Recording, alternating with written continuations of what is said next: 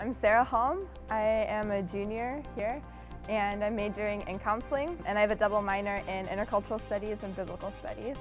When I was a sophomore in high school, I really wanted to go on a Brio missions trip to South America, and I presented it to my mom and she said no because she didn't know anybody. She is like, South America. I was 16, so she didn't really feel comfortable with that. And just a couple weeks later, at a new youth group that I was going to, they said that they wanted to go to the Czech Republic.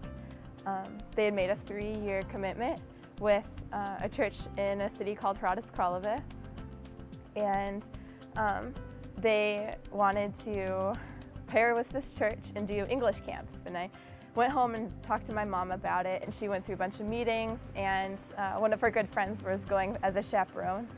And so they said that I could go. And so it was my first time going to the Czech Republic, and from the minute I got there, I just fell in love with it. I fell in love with the people, architecture, food, everything about the culture. During the first part of the training, they talked about an internship possibility the year after you finish your freshman year of college. I already knew that I wanted to do that. The first year that I could, I applied to be an intern. That first year of being an intern, which was the entire summer, I really started to see myself being able to live there.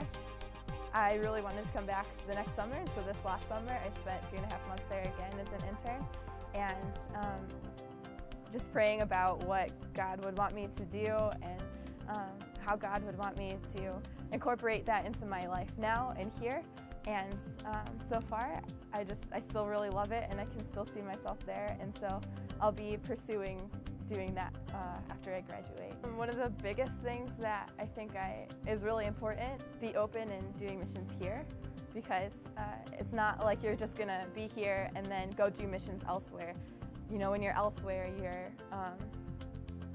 you're there, and so it's normalcy for you. And so if you get used to being normal and not really pursuing and living with the gospel in mind, you're not going to do that in a different place either. You're called to share the gospel wherever you are. Beyond that, I think I was told by a few different missionaries too, if you feel like God wants you somewhere, go for it.